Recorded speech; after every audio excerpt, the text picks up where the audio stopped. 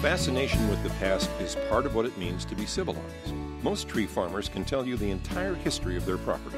Many of these forests contain artifacts that, in fact, preserve a piece of that history. There is much of the past to be found on Oregon tree farms.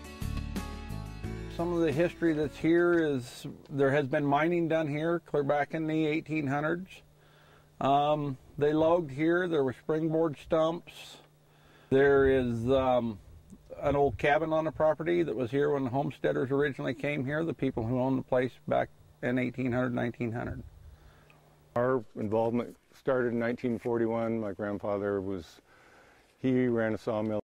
We ran the sawmill until they outlawed windblock burners in the early 70s. This is just a few of our collection of old chainsaws here. These particular ones on top are McCulloch 99s, and you can see they have stingers on the end of it, so it's two-man operated power saws. We also have an auger that fits on those. We have some additional home lights and a few other saws in our collection of old chainsaws.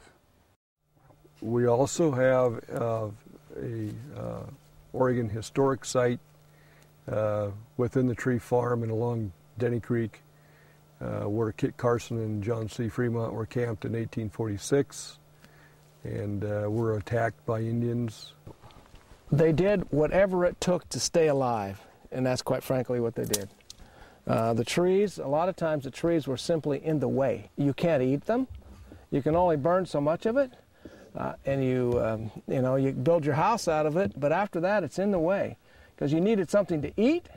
In order to get something to eat, you had to get those dang trees out of the way, and they did. The old growth trees, a lot of them were cut, sold for firewood in Portland, or a lot of them were simply burnt. The hillsides were burnt off so that they could grow grass or a crop of some sort to subside on. And it's gone through, the Parrot Mountain area has gone through a lot of different crops over the years.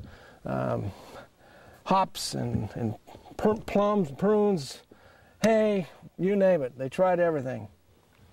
But the trees stayed, or a lot of them did, and now they're the most valuable crop. One of the most unique features we think of this farm is the cemetery up on the hill that has Andrew Wiley and several of his family members buried in it.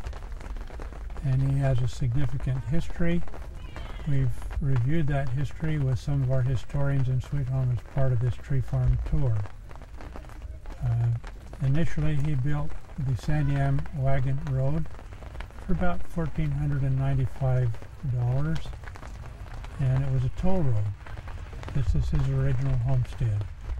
And this is the end of the east switchback, which was the OC&E, Oregon, California, and Eastern Railroad. It was a logging railroad for a Weyerhaeuser company in Klamath Falls. And the trains, it was a double switchback to get over what they call Switchback Hill now. The other option was to tunnel through, and they decided that was too expensive when they built the railroad in the early 1900s. So they built this double switchback, which is fairly unique. There isn't very many of them in the U.S. And this is the end of what they call the east switchback. A whole logging train could back in here and then start pulling forward to go over the switches. And sometimes if the train was going to Klamath Falls, the caboose would be here. And if the train was going out into the woods to pick up another load, the engine would be here, and then reverse direction. And it's also why it's a gravel pit. They developed it to make ballast for the railroad.